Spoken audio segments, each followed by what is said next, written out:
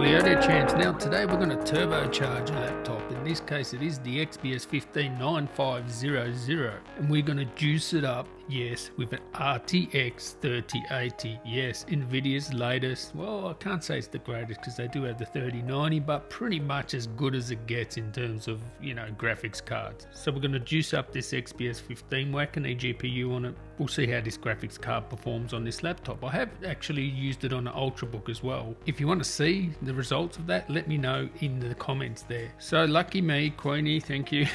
ASUS sent out this RTX 3080, and this is their TUF variant, which is actually along the lines of their entry-level models. But the thing about this TUF RX380 is it's like one of the better ones. Many people have reviewed it and they're saying like this is one of the better RTX 3080s, and it's like entry-level for ASUS. So you can imagine what the Strix is going to be like if the TUF version is this good. And with this, you know, you get backplate, you get a dual BIOS, so you have a silent mode and a gaming mode, which is completely useless on this because its gaming mode is silent anyway, or virtually silent. You won't really hear it in your case. It's very quiet for a graphics card. And what? It was doing like 62 degrees, what? In performance mode, and it has HDMI 2.1, two of them, and this is entry level, right? It has two HDMI 2.1s. Not many have that. So if you can get your hands on a 3080, this is a good way to go. And if you want to be a baller, go get the Strix version, which is the one I want. Come on, let me get a Strix version. Anyway, let's see how this performs on the XPS 15. Now, if you've got a baller gaming laptop like the Scar 15, which I just reviewed, you want to check that out because that thing's a chart topper. Well, it sort of makes no sense to have an eGPU. Maybe unless you want to do 4K. I was actually really surprised how the RTX 3080 and an eGPU performed at 4K. Wait for those results in a sec. Generally, if you're gaming, you've got a baller laptop like the Scar 15, just forget about it. eGPU is not for you. But on an XPS 15 with a 1650 Ti, it can make a big difference. So let's go through these things here. So first of all, we'll get into content creation, then we'll go to gaming. So 4K sample project, H.264 to H.264. And as you can see there, we're getting a nice, like exactly 1 minute, you know, performance uplift here with the eGPU and the 3080. Now, if you have a look at the other times like Surface Book and other laptops, you can see once you have like a 2060 and you get the new NVENC encoder, you're going to have faster performance. And I think that's basically down to the NVENC encoder here, because as you can see, the Surface Book 3 is faster, but that has a 1660 and it has newer NVENC encoder compared to the 1650 Ti, and that's where you're getting the performance with the eGPU there. So now let's get into Puget Systems Photoshop benchmark. On the left is the stock XPS 15, on the right is the one with the RTX 3080 eGPU.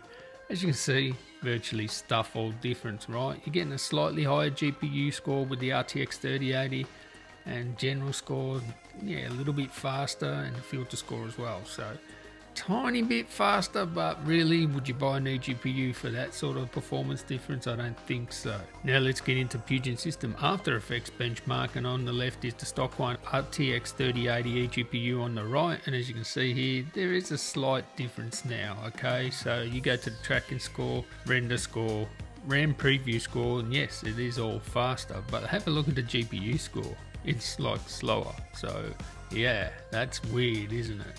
The RTX 3080 lower GPU score than the 1650 Ti. Just shows you the bottleneck there, I guess, of the eGPU. Still here, I wouldn't bother with an eGPU or a 3080 in this case. So now let's get into the one that had the biggest difference. We have the Puget Systems Premiere Pro benchmark on the left, of course, stock one on the right, the 3080 eGPU. Now, big difference here, right?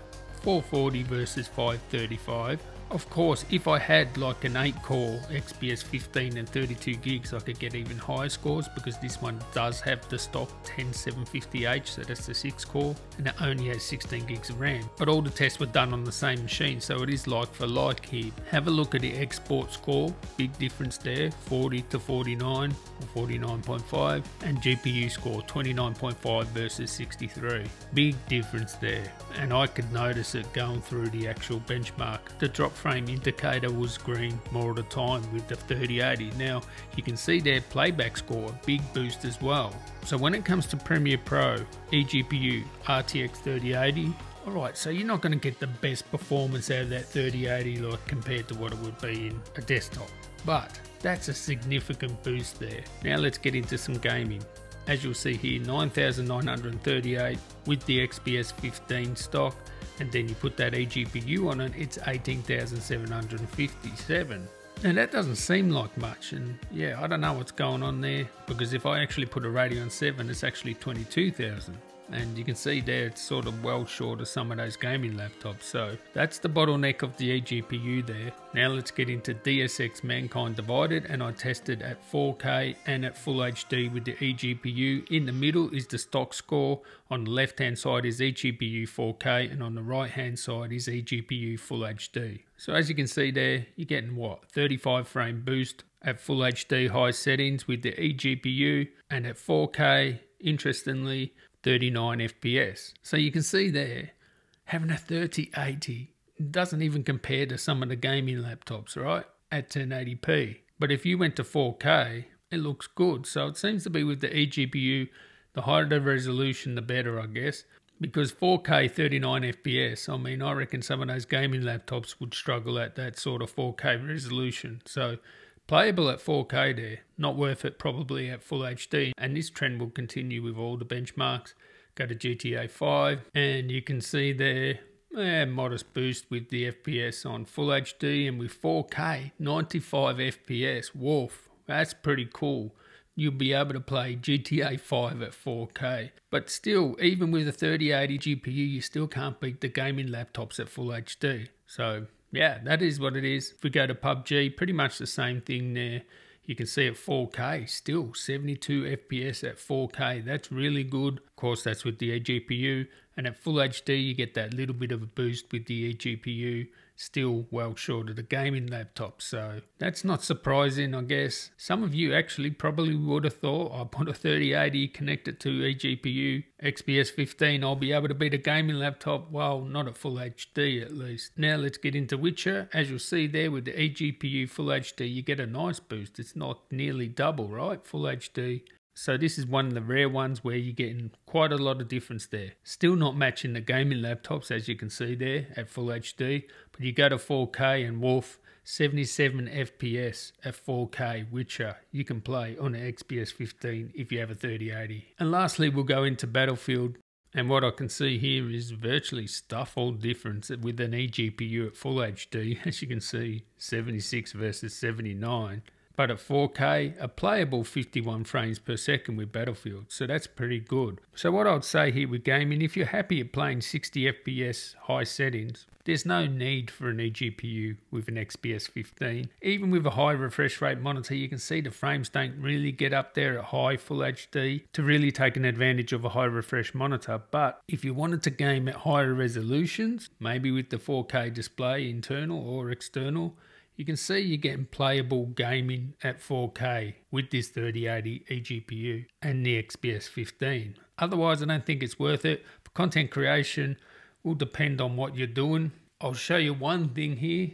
Let's have a look at the stock Lux mark. You can see 9,329. Wow, that's okay, I guess. Now let's go to a Radeon 7. 48,000 on Lux mark. So if you're doing like 3D rendering and stuff like that, an eGPU can make a huge difference. 48 versus whatever, 9,000. But then you go to the 3080 and have a look at this. 70,942.